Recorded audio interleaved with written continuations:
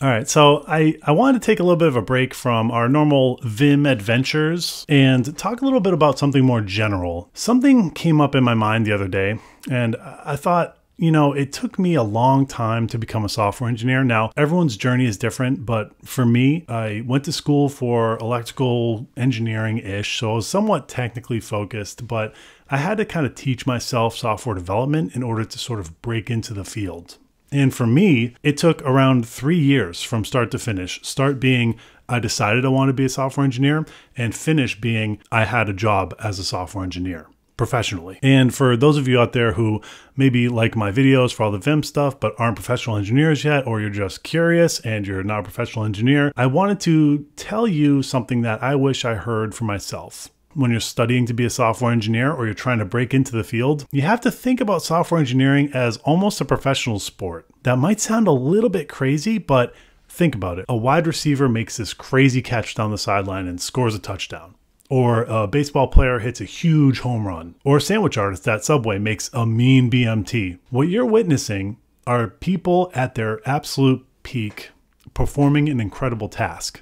But what you don't see are the hours and hours of practice, of late nights, of early mornings, of hitting the weight room, of practicing making sandwiches if you're a Subway sandwich artist, or running routes and catching balls as a wide receiver. It takes hours and hours and hours of practice and repetitions to become that good that you can be a professional at something. And I think that's something that everyone needs to keep in mind when you're trying to become a programmer. You can't just read a book, take a couple classes, and declare yourself a professional.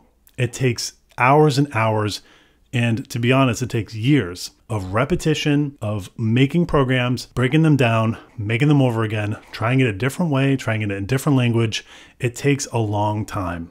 You might see a very experienced programmer and you might think, wow, this person's amazing. I could never achieve this level of expertise. But much like a sports star, they didn't just get there all of a sudden.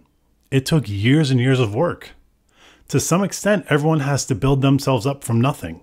Some people use college, some people use personal free time, but no matter what, in order to achieve your goal, you have to work really hard and you have to do it for a fairly long period of time. But basically what I'm trying to say is this.